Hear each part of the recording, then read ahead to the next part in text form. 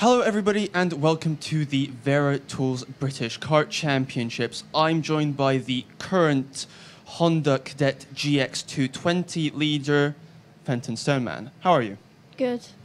So, to kick things off, I'm right in saying it is only your second year of karting, is that right? Yeah, I've done a bit of clubs at the start of the year, and then I just thought we should move on another level. So, of course, you've thrown yourself into the deep end, the British Kart Championships. It's quite a lot of pressure. How have you been coping with that so far? It was hard in some ways, and it was easy in the other ways.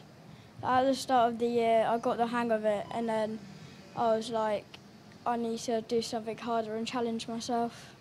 Absolutely. You actually come from a bit of a racing family, don't you? Why don't you tell us a little about your racing heritage?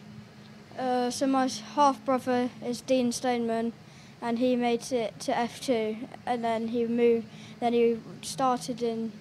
up and started to do F1, and then he just kind of stopped there.